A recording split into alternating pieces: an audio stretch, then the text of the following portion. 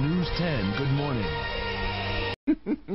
All right. 6:37 is the time. Now, if you're one of those who has a hard time waking up in the morning, you like to hit that snooze button over and over, and you're late to work a little more often than you'd like, the solution to your problem could be as simple as a pill. News 10's Kate Larson is live in downtown Sacramento with a look at what they're calling Wake Up on Time pill. You got one in your hand there, Kate.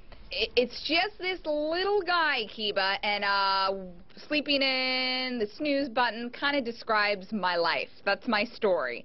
And when I heard about this pill, the Wake Up on Time pill, it's basically a delayed release capsule. I was stoked. I tried it last night, though. I took it at 6:45, and essentially, in theory, it's supposed to kick in about 6 to 8 hours later. Our producer just asked me how I'm feeling right now. I feel the same exhaustion I do every day. But that doesn't mean it won't work for you. And I spoke to the owner of the company yesterday on Skype. She's back east, and she invented this pill because she is exhausted all the time. She's a single mom, had a hard time getting up. She had a lot of friends and family who were feeling the same way. So she's on to something, or she could be anyway. It's the only product of its kind, and it's really been picking up and getting popular in the last year.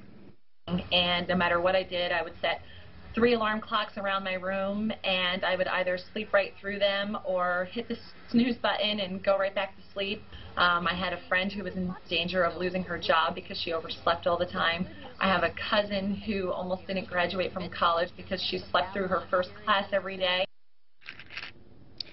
All of Cathy's pills that she makes with her company, Rise and Shine, are natural herbal ingredients. So the active ingredient in this is guarana seed extract. That has the caffeine inside of it. It is about $30 for a bottle this size with 40 capsules. The serving size is between 1 and 2 pills. I did speak to a doctor who said it's probably safe to take 1 or 2 of these a day, but any more could put you at risk, particularly if you're diabetic, have high blood pressure. So you really should consult your physician before taking any of these herbal supplements, even though they are natural. Live in Sacramento, Kate Larson, News 10.